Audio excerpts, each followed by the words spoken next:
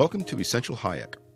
I'm Don Boudreaux, professor of economics at George Mason University, senior fellow at the Fraser Institute, and blogger at Cafe Hayek. This video is part of the Fraser Institute's initiative to present the key ideas of F.A. Hayek in an easily accessible format. In this video, we provide an overview of Hayek's life, his accomplishments, and the events that influenced his thinking. Friedrich A. Hayek was born in Vienna on May 8, 1899. As a young man, he served in the Austrian army during World War I. Hayek soon found himself assigned to the Italian front, where his experience in combat had a profound and decisive influence on his life. Following the war, Hayek returned to Vienna and completed doctoral degrees in both law and political science. Working as a young economist in Austria in the late 1920s, Hayek was taken under the wing of noted economist Ludwig von Mises and began his work researching business cycles. Business cycles, or what were then called trade cycles, are known today as booms and recessions.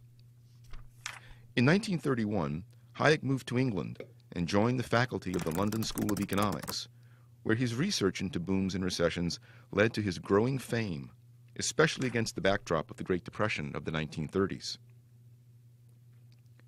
During this time, Hayek crossed paths with his greatest intellectual rival, John Maynard Keynes, who promoted the idea that governments could actively and successfully manage the economy. Hayek argued, in contrast, that an economy is too complicated and the information needed to make decisions too decentralized for a centrally planned economy to be efficient or effective. Eventually, most economists and policymakers embraced Keynes's view of the world and the role of government, which came to dominate economic thinking for the next 40 years. Hayek was largely relegated to the sidelines. But Hayek's time in the shadows was brief. In 1944, he published the classic volume, The Road to Serfdom, which became a bestseller. In 1950, Hayek moved to the University of Chicago, where he published his second major work, The Constitution of Liberty.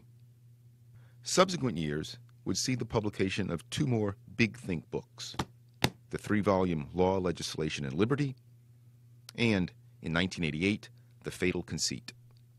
In 1974, Hayek was awarded the Nobel Prize in Economics, finally earning the professional acclaim that he had lost with his refusal to jump onto the Keynesian bandwagon. In 1991, the collapse of the Soviet Union provided further vindication for Hayek's notion that central planning by government simply does not, indeed cannot, work.